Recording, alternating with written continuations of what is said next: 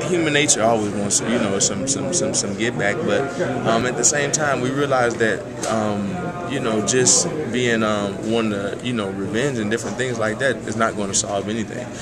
As far as, we got to go out and play the game, and we got to focus on what we got to focus on in practice. And like I said, that's old. But what we're going to do is try to play our best game this week. How much better is this offense than the one at the end of last season when they were able to shut you guys down in those back-to-back weeks?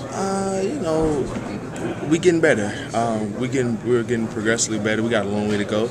I still think that we leave, a couple points out there each week, but we're trying to get better and we're trying to peak at the right time, and this is the right time to peak. Jason, do you think about last year and what they did to you guys in terms of the game? Not necessarily, because it's a different year. It's a different time, You understand what happened last year because you got to go back in order to see what they did so you can prepare for it.